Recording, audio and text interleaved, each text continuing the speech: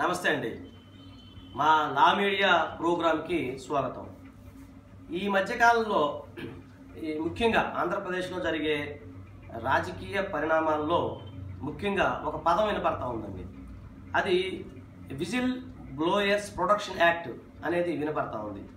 అంటే చాలామందికి మన సబ్స్క్రైబర్లు కానీ మన ప్రేక్షకులు చూసే వాళ్ళందరూ కూడా మాకు ఫోన్ చేస్తూ ఉన్నారు. సార్ ఏంటి సార్ ఇది విజిల్ బ్లోయర్స్ ప్రొటెక్షన్ యాక్ట్ ఏంటి, అసలు ఏంటండి ఇది అని వాళ్ళు అడిగారు. తర్వాత నేను అడిగా, ఇది మీకు ఎట్లా తెలిసింది, ఈ పదం ఎలా వచ్చింది అని అడిగితే ఆపరేషన్ గరుడ వివరాలు చెప్పిన శివాజీ గారు, అంటే సినీ నటుడు ఆయన ఇట్లా దీని ఒక డిస్కషన్లో, ఒక ప్రముఖ రాజకీయ నాయకుడు ఆయన మధ్య జరిగిన డిస్కషన్లో ఆయన విజిల్ బ్లోయర్స్ ప్రొటెక్షన్ యాక్ట్ గురించి ఆయన చెప్పారండి. అసలు దానికి దీనికి ఏం సంబంధం అని అడగడం జరిగింది. సరే, అంతకుముందు నేను ఒక వీడియో కూడా చేశాను దీనిపైన. అంటే కోరాలో కొంతమంది క్వశ్చన్ అడిగినప్పుడు నేను సమాధానం చెప్పాను. సో అంత పెద్ద యాక్ట్ గురించి కూడా నేను పెద్దగా వీడియో చేయాలని అనుకోవాలి ఆ టైంలో. కానీ నాకు నవ్వు వచ్చింది. శివాజీ గారుకిను రాజకీయానికి, అలాగే ఇప్పుడు జరిగిన రాజకీయ పరిణామాలకిను, అలాగే ఆయన చేసి ఆపరేషన్ గరుడకి, అలాగే ప్రత్యేక హోదా ఏపీకి అంతా ఓకే. నాకైతే పూర్తిగా ఆయన గురించి, అంటే నేను సినీ నటుడు అని తెలుసు కానీ నాకు వివరాలు ఏం తెలియదు. అయితే ఆయన విజిల్ బ్లోయర్స్ ప్రొటెక్షన్ యాక్ట్ ఉంటుంది అది అని చెప్పడం జరిగింది. అంటే ఈ రాజకీయాలకిను విజిల్ బ్లోయర్స్ ప్రొటెక్షన్ యాక్ట్కి ఏమైనా సంబంధం ఉందా అని నాకే డౌట్ వచ్చింది. సో ఇంకా సామాన్య వ్యక్తులైన అందరికి కూడా ఈ రకమైన డౌట్ వస్తుంది. అసలు ముందు నేను విజిల్ బ్లోయర్స్ యాక్ట్ అంటే ఏంటో చెప్తాను. చెప్పిన తర్వాత మరి ఆ శివాజీ పెద్ద ఆయన, ఆయన అంత గొప్ప ఆయన మరి ఎందుకు ఆ పదం వాడారు, అది దేనికి ఉపయోగపడుతుంది, లేకపోతే ఆయన వాడింది ఏ సందర్భంలో వాడారు, అసలు ఆయనకి సబ్జెక్ట్ వచ్చా రాదా, ఏదో లేకపోతే ఈ మధ్యకాలంలో ఏదో పిచ్చి పిచ్చిగా ఆయన ఏదో గరుడ పురాణం అవి చెప్తా ఉన్నారు. సో ఆయన మరి ప్రజలను పక్కదారి పట్టియటమా, అయితే మరి ఆయన అనేది, నేను ఆయనకి అగెనెస్ట్ కాదండి. ఆయన మా మాట అన్నారు, మన ప్రేక్షకులందరూ మనకు చెప్పారు కాబట్టి నేను దాని మీద వివరణ చెప్తున్నాను అంతే. నేను ఎవరికి అగెనెస్ట్ కాదు. నాకు ఎందుకంటే మన అందరికీ, మన పర్సన్స్ అందరినీ లీగల్గా ఎడ్యుకేట్ చేయడమే నా యొక్క లక్ష్యం. కాబట్టి ఏంటంటే ఒకసారి ముందు ఈ విజిల్ బ్లోయర్స్ ప్రొటెక్షన్ యాక్ట్ గురించి మనం తెలుసుకుందాం. ఫస్ట్ ఆఫ్ ఆల్ ఇది మీకు విజిల్ బ్లోయర్స్ ప్రొటెక్షన్ యాక్ట్ ఇదండి. విజిల్ బ్లోయర్స్ ప్రొటెక్షన్ యాక్ట్ అంటారు. అంటే ఈ పదం వింటానికి బాగుంటుంది. ఇదేంటంటే విజిల్ బ్లోయర్స్ ఏంటంటే ఏమి లేదండి. విజిల్ అంటే మన నోట్లో చిన్నప్పుడు పాట ఉంటుంది కదా, విజిల్.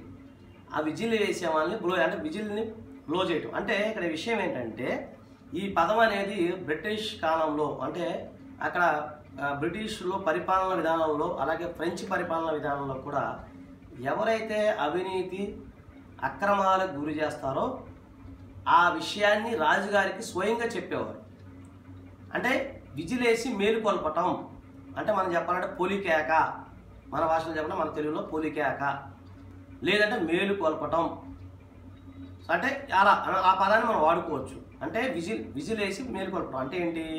ఉదాహరణకి రాష్ట్ర ప్రభుత్వాల్లో కానీ, కేంద్ర ప్రభుత్వాల్లో కానీ, ఎవరైతే కేంద్ర ప్రభుత్వ నిధులతో పనిచేయబడే సంస్థలు కానీ, ఇవన్నీ కూడా కరప్షన్ జరిగినప్పుడు, అవినీతి జరిగినప్పుడు ఒక సామాన్యుడు ఎవరైతే ఉంటారో, ఒక సామాన్యుడు ఎవరైనా, నేనైనా మీరైనా చూసేవాళ్ళు ఎవరైనా సరే, ఒక సామాన్యుడు విజిల్ వేసి ప్రభుత్వాన్ని మేలుకొల్పటం అంటే పడుకుని నిద్రావస్థలో ఉన్న ప్రభుత్వాన్ని విజిలేస్తే లెగుస్తారు.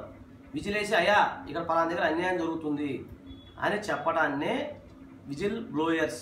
మళ్ళీ ఇక్కడ ప్రొటెక్షన్ అంటే ఎవరైతే ఆ విజిల్ బ్లోయర్స్ ఎవరైతే ఉంటారో, మేలుకొలిపే వాళ్ళు ఉంటారో వాళ్ళకి రక్షణ కల్పిస్తూ ఉన్న చట్టము అని అర్థం తెలుగులో చెప్పాలంటే.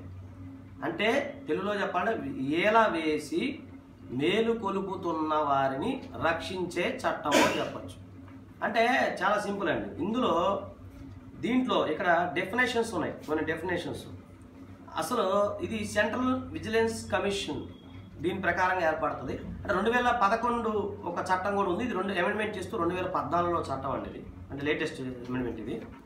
సో దీని ప్రకారంగా ఎవరెవరు వస్తారు అంటే మెంబర్ ఆఫ్ పార్లమెంట్ కానీ, మినిస్టర్స్ కానీ, చైర్మన్ కానీ, కౌన్సిల్ సభ్యులు కానీ, ఎమ్మెల్యేలు కానీ, ఎంపీలు కానీ, రాజ్యసభలు కానీ, వీళ్ళందరూ దీని కింద వస్తారు. అంటే ఎవరైనా సరే అవినీతి చేసినా కూడా మనం దాని ప్రకారంగా వెళ్ళచ్చు. ఇంకా చాలామంది ఉన్నారండి దీనికి సంబంధించి. Chairman, vice chancellors, office bearers, employees, education, scientific, social, cultural institutions ఏవైతే ఉన్నాయో అలా గవర్నమెంట్ కంపెనీస్, ఎనీ పర్సన్స్, తర్వాత any persons hold the వెర్చ్యూ of the empowered prepare, అలా ఇవన్నీ కూడా చాలామంది ఉన్నారు దీంట్లో. వైస్ ఛాన్సలర్ అంటే ఎవరు, ఇవన్నీ కూడా ఒక్కొక్క దాని మీద ఒక్కొక్కటి అన్నీ ఇవ్వడం జరిగింది. అంటే కొద్దిగా పెద్దగా సబ్జెక్ట్, ఇది కొంచెం సబ్జెక్ట్ అర్థం కాదు.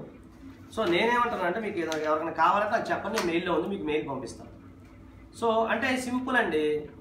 మరి ఆ శివాజీ గారు ఇది చదివారా లేదా నాకైతే తెలియదు, కానీ దీనికి సంబంధించి విజిల్ బ్లోయర్స్ యాక్ట్ను ప్రస్తుతం ఉన్న రాజకీయ సంఘటనలకు కానీ, అలాగే ఆయన చెప్పే గరుడ ప్లాన్, మనం చెప్పండి గరుడ పురాణానికి కానీ, లేకపోతే ఇంకా ఆయన ఏదో పిచ్చి ప్రలాపంలో మాట్లాడే మాటలకు కానీ దీనికి దానికి సంబంధం లేదు. అయ్యా శివాజీ గారు చూసుకోండి. అలాగే మన అందరికి కూడా నేను చూపిస్తున్నాను, చూసుకోండి. అంటే ఇక్కడ నేను ఎవరికి వ్యతిరేకం కాదు, కానీ దయచేసి మరి అది ఎందుకు వాడారనేది నాకు తెలియదు. సో అదొకటి. తర్వాత ఇందులో కూడా మళ్ళీ మనం యాక్ట్కి వస్తే ఇందులో కూడా ఎలాంటి పవర్స్ కూడా సామాన్య కోర్టుకు లేదు. ఉదాహరణకి ఒక దగ్గర అన్యాయం, కరప్షన్ జరిగినప్పుడు ఒక సామాన్య వ్యక్తి కనుక చెప్పినప్పుడు ఆ అగ్రీడ్ పర్సన్ ఎవరైతే మనం కంప్లైంట్ ఇచ్చామో ఆ ఎగనెస్ట్ పర్సన్ సివిల్ కోర్టుకు వెళ్తానికి లేదు.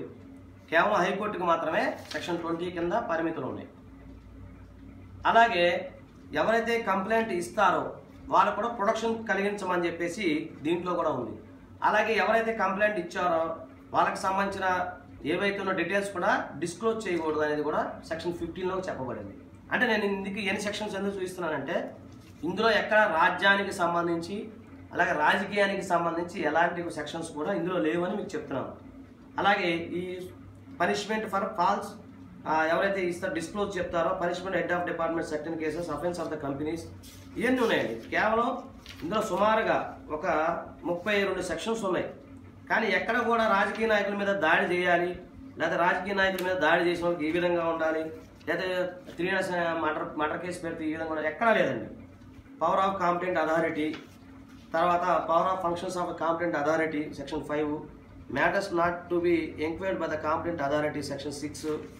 చూడండి ఎక్కడా కూడా ఆయన చెప్పిన గరుడ పురాణం కానీ అలాగే ఆయన చెప్పిన ఏమైనా ఉన్నాయి కూడా అవన్నీ కూడా దీంట్లో లేవనేది నా అభిప్రాయం. సో ఇది సామాన్య వ్యక్తికి నేను ఒక రకంగా నాకు తెలిసిన నాలెడ్జ్ ప్రకారం నేను చూపించే విజిల్ బ్లోయర్స్ యాక్ట్ అండి. దయచేసి దీని గురించి తెలుసుకోండి. అలాగే మీరు 10 మందికి ఈ విషయాన్ని తెలియజేయండి.